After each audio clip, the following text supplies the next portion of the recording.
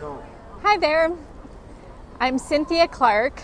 I am a palm reading consultant and relationship expert, and I am starting a new series today that I would like to just title Love in Wherever I Am. So today is Love in Paris, and I am here at the bottom of the Eiffel Tower.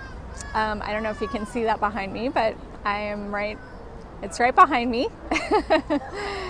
And I thought it'd be really fun to highlight different ways that love is in different cities. So if you're interested in learning more about finding love, healing from love, and attracting your soulmate, just go to loveinyourhands.com and you can follow me over there.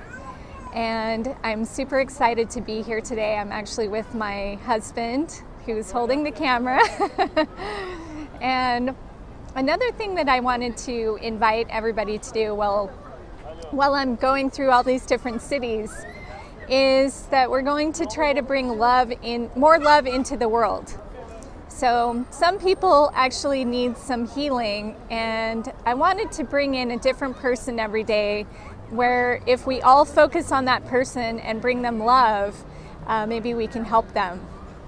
So I'd like to start off the very first day of my trip with bringing some love to my father, his name is Wes. And if you could I'm not going to tell you like his condition or anything, you don't need to know about that.